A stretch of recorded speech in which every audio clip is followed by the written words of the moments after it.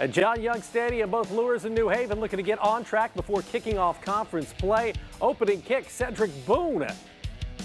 After the boom, Boone recovers the fumble and would take it deep into Luers territory. So the New Haven offense set up with great field position. They take advantage. 2 plays later, Navad Gibson with a touchdown.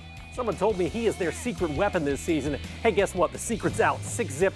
New Haven in the lead after a blocked PAT. Luers football. Darye Williams from 32 yards out. He is into the end zone for a touchdown. And this game is suspended but will start up at 10 o'clock tomorrow. Luers leading 20-12.